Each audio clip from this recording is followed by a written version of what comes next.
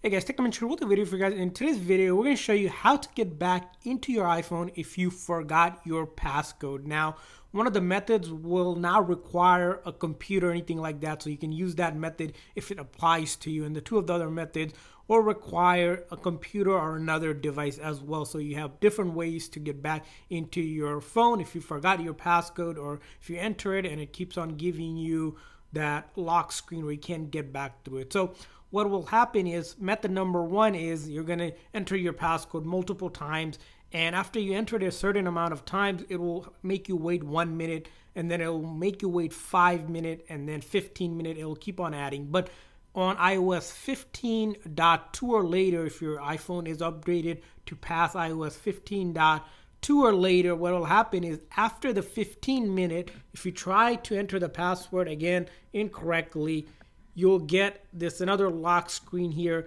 and then you'll have to wait till another 15 minutes, and then wait till 15 minutes or however longer, and then you're going to try to enter the password one more time, and we'll show you what happens when you try to do that.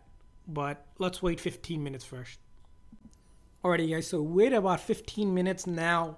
If you try to unlock it again one more time, you see where now we get this iPhone unavailable. But if you notice at the bottom here, there's an erase iPhone option that comes up. So now we didn't need any computer or anything. We just had to wait until 15 minutes mark was up, and we waited 15 minutes. And this is available again on iOS 15.2 or later if your iPhone was updated. So we can hit that erase option here now this time. And as you can see here, all content and settings will be erased. This is a security lockout, which you can try your passcode in 1 hour. So if you click on this to erase it, you can enter your password in here and it will erase your iPhone basically, but make sure you know your password for your Apple ID. And again, this will erase everything on the phone, videos, photos, all of your apps. But if you have a backup on your iCloud, you can get all of the things back pretty much on your device again. So this is how you do it if you don't have a computer at your hand, and you can pretty much go through this process. It does take a little bit of waiting, but again, as you saw, we didn't need to involve the computer or anything like that. We erase it, and then we sign into our phone here, and then it will get us to erase the device. Basically, you enter the password, erase, and then you'll be able to get back in because it'll erase everything. You'll set it up fresh with your Apple ID and everything, and then back up from iCloud or iTunes, just like you would if you got a brand new phone. So that's method one. Now let's move on to method number two.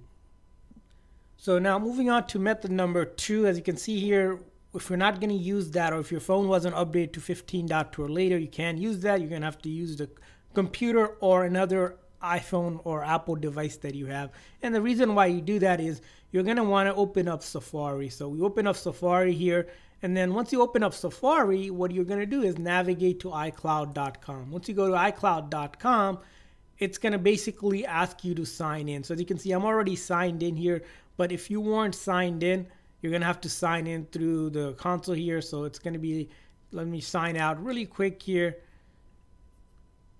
So I'll go ahead and sign in here. It'll come up just like that. And you're going to want to sign in with your email. That's the same one that was used on your phone. It can't be any other one. It has to be the same exact Apple ID that was using on the phone. So you're going to want to do that. And then here you're going to enter your passcode.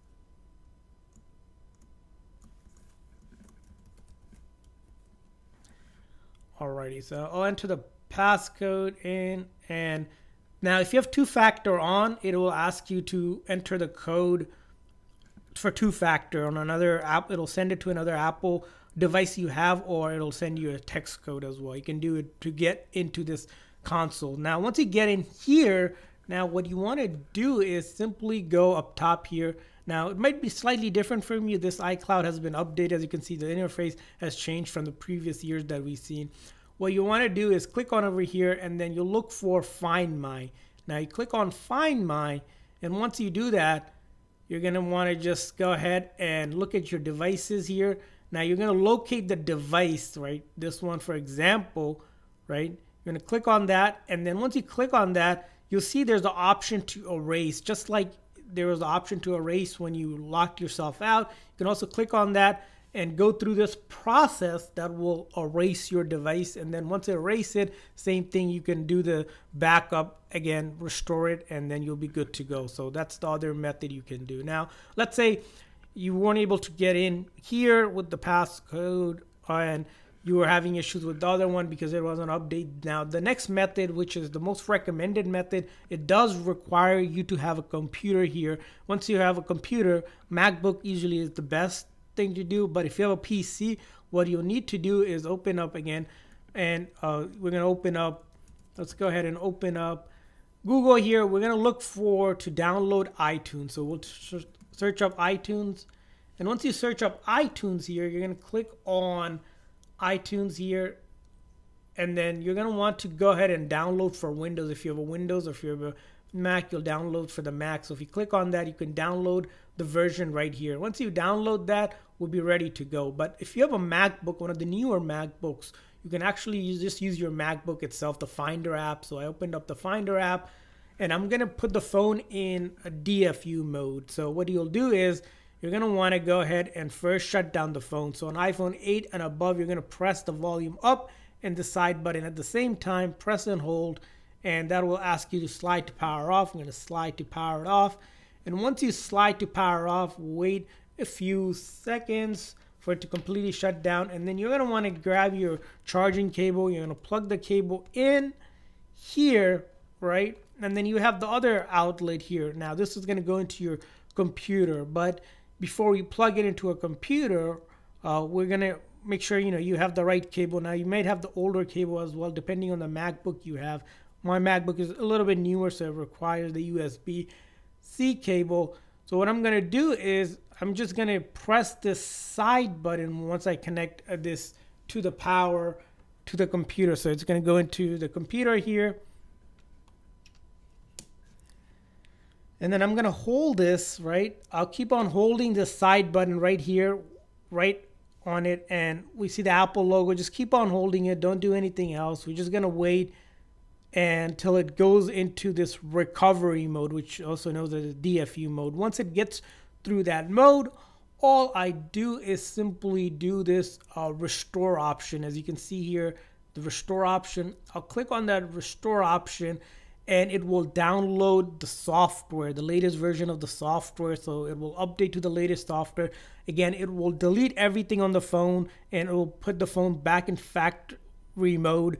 And then once you try to set it up again, it's going to ask for your Apple ID or password for it, and then you can back it up from your iCloud, and you'll be able to get back on. So we'll go ahead and do that. The thing about this is when it does download it, if it's more than 15 minutes, and the phone might time out, but you're just going to wait till that download happens. So let's go ahead and click that restore option. So click on that restore option, and then we'll do is restore and update. We'll click on that, and then once we do that, we're going to see this option. We're going to hit next for the terms and agreement. We're going to hit continue, and as you can see, the download is happening. That's about 6 gigs, just under 7 gigs, and it's going to take, depending on the speed of your Wi-Fi connection, it could take somewhere between 10-15 minutes, even longer. Your phone might time out, which in that case, if it does time out, we're going to turn off the phone and do the same thing, and then get back to the screen where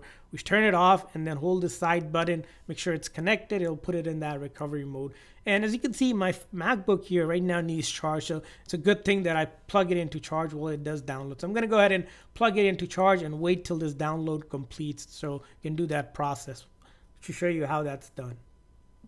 Alright guys, just to show you the process a little bit more, as you can see, as we were downloading, it timed out and it went back to the screen again. So once it does that, we're going to do the same thing again one more time. We're going to go ahead and power off the phone again by holding the volume up button and the side button at the same time. And once we do that again, we're going to slide to power it off. Wait till it powers off. Again, give it a few seconds for it to fully shut down. And so when it shuts down again, we're going to hold the side button again one more time. Again, if you have a good fast internet, it shouldn't be any issue. So as you can see, I'm holding that side button even though Apple logo is up. We're just going to hold the side button again so it can go into that recovery mode one more time. So it does that one more time. Now you go ahead and click on the Finder app. If you have iTunes, it's going to be similar. It's going to be up here, and then we're going to hit that restore option one more time.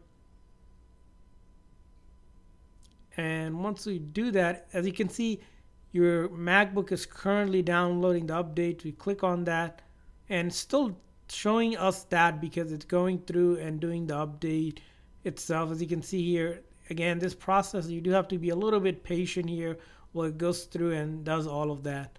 So as you can see here, we're just waiting it to finish the download here. This time it doesn't show the percentage here, which again, not sure why, but that's kind of the way it is. So just keep on waiting just like that. So just be patient with the phone and let it do the update. As you can see, downloads right like that.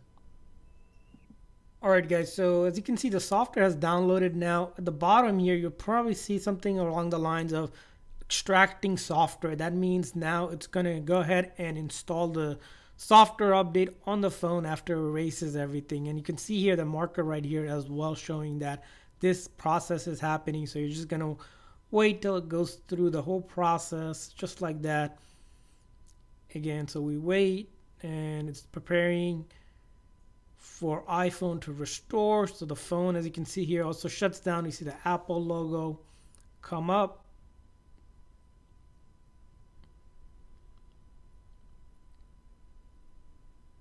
And we see that as well. So this is going to go through as well, just like that. Now this will probably take a few minutes depending on how big the software update is that it's updating. So we're just going to wait a little bit here. And in this process, we don't do anything. As you can see here, it's just going to keep on doing different things. As you can, this time it says restoring iPhone software again. So you're just going to have to wait. And you can see here that this thing is moving as well. When you do this process, one thing to make sure is that this plug that you plugged into the computer, don't try to move it too much, because if it moves somehow or if you have a bad cable connection, you have to restart the whole process, and sometimes that's not a good thing. Going through that, again, like I said, has to be a little bit patient when it comes to this. That's why we want to show you guys all the steps, because again, this recovery process is one of the things you have to do. Even if you if you don't have a computer, you can't get this to work for some reason, if you take it to the Apple store, they can also help you, because they have the updates themselves and they can usually do that for you. You do have to show your ownership of your phone and validate that it's your phone, because we'll see after you restore it, it will still ask for your password to get into the phone. So even if someone does that, you'll have to still put in the password to get back in, because you'll need that Apple ID and password, which we'll show you just in a second. But after you do that, you can, like I said, back up from iCloud and get everything back. So as you can see on the computer here, the screen loading is almost there, so we're just gonna have to wait. Software again, as you can see, it might do a couple more times before we can get it, but again, this process again is this is the recommended way that Apple says to fix your phone if you forgot your passcode. So basically, don't forget your passcode, and if you do, you have to go through this whole process. Now as you can see here, it says restoring iPhone firmware. Again, doing that. Again, like I said, it will do a couple more of these, so it's just a waiting game till the phone restores again as well. And as you can see, finally we got this restore to back to factory setting, and you're going to leave it connected. As you can see here, we're not going to do anything till it comes up. As you can see here, the Apple logo comes up right here, just like that. And after it does that, we're going to go ahead and do the final setup here. So as you can see here, it's going to do probably one more time here with the screen. Remember, it's still plugged in here. Don't take the plug off. And as you can see here, this is the screen you'll get where it says the phone is locked, because you still need your password this time. So we're going to open it up. I'm gonna go ahead and set our country, set up manually, and I will connect to our Wi-Fi here. So just put the